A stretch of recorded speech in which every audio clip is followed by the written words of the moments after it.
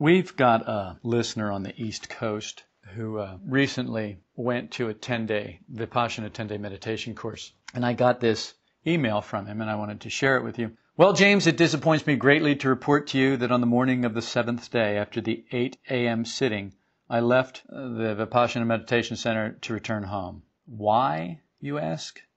Well, the reasons I could give would be nothing surprising. I just gave in. I stopped trying to observe. I gave in and reacted.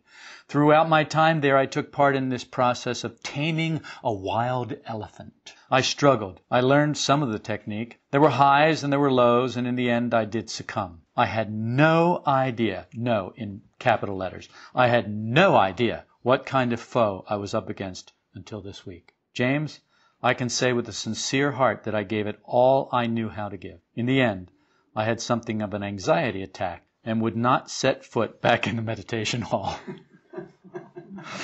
Well, we're laughing because we know exactly where this guy was at. Of course, as I sit here typing this, I think I could have toughed it out like I had the doubts and anxiety of previous days, but that's easy to say, and I won't measure myself by an imaginary standard.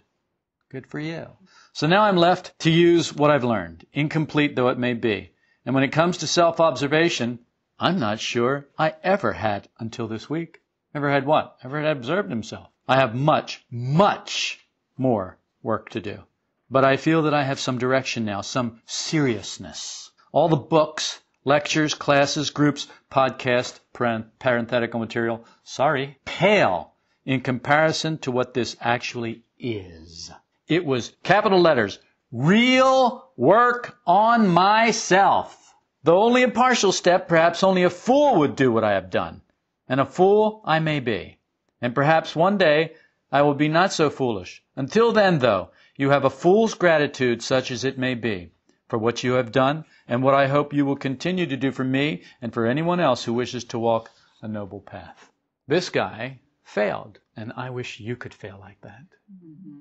Because it's not about finishing the 10 days. That's all that ego stuff. Look, I did the 10-day, I think maybe it was the 4th time I did it. Some guy wanted a certificate because he didn't talk for 10 days. He said nobody in his life would believe that. He wanted a certificate. Now I promise you that what that guy who finished the course got out of that course was not the same thing that this guy who didn't finish the course got out of the course. See, I'm not interested in your achievements. I'm interested in your success.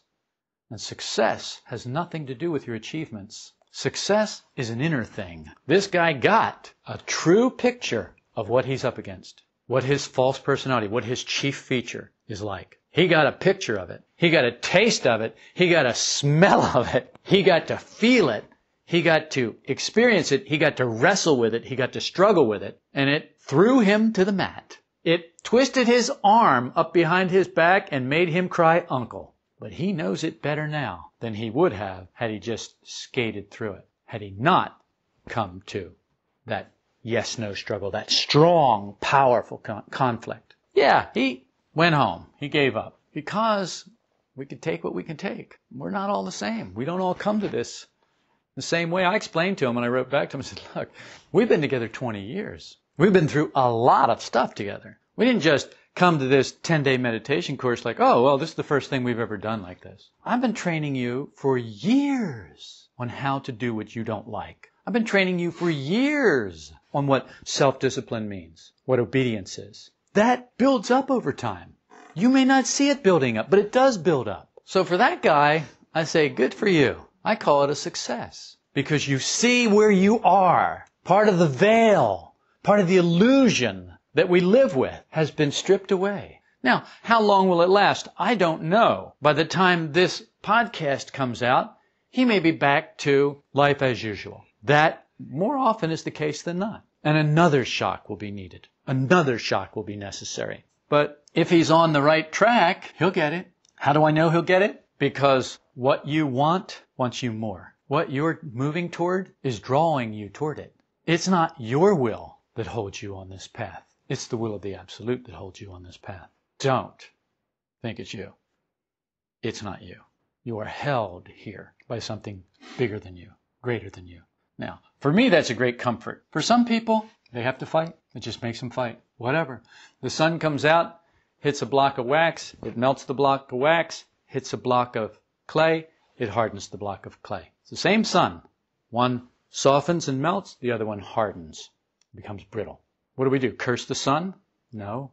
We have to understand that the nature of the block is what determines how it reacts to the sun. We need to change our internal structure. We need to change our machine so that we can react to the sun in a way that is most productive for us. It doesn't mean that melting is the thing or getting hard is the thing. There are times when it's good. You want something that can be used like a block of clay. But there are other times when you want something that can be used like a block of wax. You've got to be flexible.